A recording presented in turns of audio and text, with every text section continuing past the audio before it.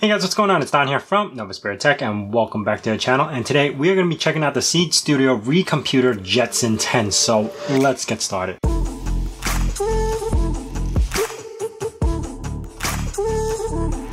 Now I do want to thank Seeed Studio for sending this over to me, and everything we talk about will be linked down in the description below. Now this is called the reComputer case. This case actually allows for multiple different types of SBCs to be installed in this one single case, which I think looks really cool. This one is actually installed with the Jetson Nano, that's why it's called the reComputer Jetson Nano 10. While I actually do have another case right here, which is the blue version, and this one is the Odyssey X86. This one also has a clear acrylic top versus this one is just black. And basically, the front plate and the back plate gets replaced, and then you could stick in another board. Now, this version of it don't have the front plate, it only has the back plate, so yeah, there's two different types of reComputer cases. Now, for the case itself, this can actually stand vertically or desktop style. It actually has 4 holes on top for antenna inputs or outputs, and the lid itself is made of this black acrylic where it's held down by these little magnetic tape. And it's got plenty of breathing room. If you look underneath, there's tons of holes. Again, if you wanted to fit other boards in here like a Raspberry Pi or whatever, you just need to replace the back plate and screw it down. Now for the Jetson Nano, this is the newer version of their Jetson Nano, and this actually is the first time I'm playing with a Nano. This Jetson Nano has 128 CUDA cores with an ARM 4-core CPU clocked at 1.43 gigahertz, 4 gigs of RAM, 16 gigabyte of eMMC, gigabit Ethernet, and comes shipped with Ubuntu 18.04. Now talking about the Jetson Nano, in the back you have the barrel connector, then you have HDMI DisplayPort, 4 ports USB 3, Ethernet, and then a micro USB. Now that micro USB allows you for power input for low power mode. So you actually could power this off by 5 volts. And there's a setting inside the desktop where it allows you to change it to low power mode, which will reduce the 4 cores to 2 cores using much less power. Now, with that said, it's limited to only 5 watts of power when you're running through the USB port. But while running a demo in full power mode, I only saw upwards of close to between 7 and 10. So I didn't really see that much of a power draw when I was running their CUDA core demos. Now, jumping on top of the board, you got 40-pin GPIO, and don't trust this to be the same as Raspberry Pi, so it's slightly different.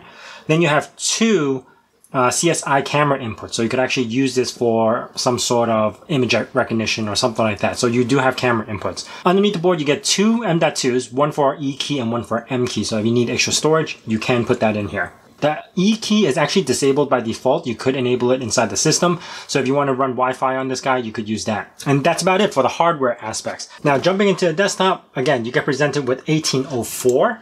And it do comes with some demos. Now you can actually download a bunch of their other demos and libraries to see what you want to play around with. But for a great test, which is their Remap Demo right over here, if I open this MP4, which is just a picture of a dog, you could see it's doing some live effects. It's doing it right now using the CUDA cores to process this whole information. Now if I was to reduce this to a CPU, you could see how it lags. And you could use VIC and CPU. I'm not sure what the VIC is, but yeah, it's much smoother. As soon as you have CUDA cores running in, it runs perfectly fine. They also have another demo right over here, which is the VPI stereo. And let me open this up. Again, this runs really good using CUDA cores. I'm not a crazy CUDA core programmer or developer, so I wouldn't even know how to do half of this stuff, but they do have demos. Now, if you jump into their Jetson Zoo, which is their link over here, jumping into Chrome, and you can see it actually works pretty quick. As a desktop itself, you could probably use this for a little bit of a desktop, light work, but not really like replacing your desktop type thing. I'm inside their Jetson Zoo, and you could see they actually have a bunch of examples for PyTorch. Well, they have PyTorch in here, how to install it. They have other projects in here as well, how to do certain things like image recognition, AWS, Deep Stream. So they give you like a bunch of tools in the Jetson Zoo area. In the development zone right over here, they actually give you a bunch of projects that's already developed for the Jetson Nano. So you could actually jump in here and, I don't know, figure out what you want to do with this board.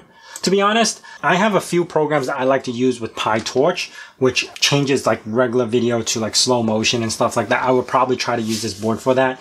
It takes like a little bit more development because I have no idea how to like get that working with the CUDA cores yet. So that's going to take some time, but imagine I could get something working with that and get my slow motion videos. Anyway, as far as the desktop goes, I am going to do, let me see, do we have Neo Fetch?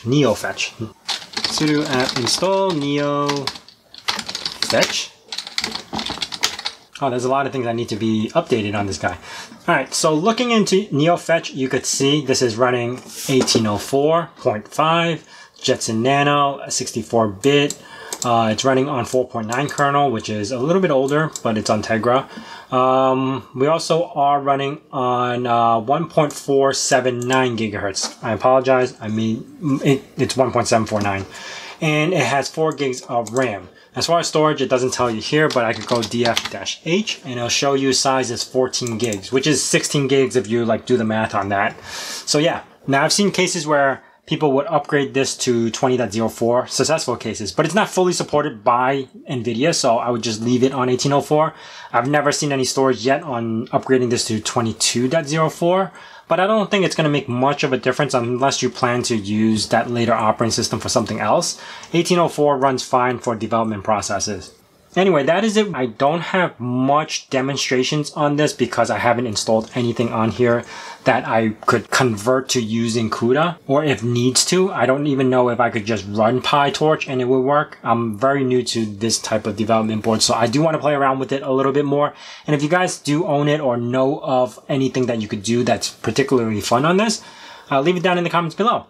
If you guys are new to this channel, consider subscribing and also hit that bell notification icon so you know when the next video is going to be out. And as I say in my nerd cave, hack till it hurts.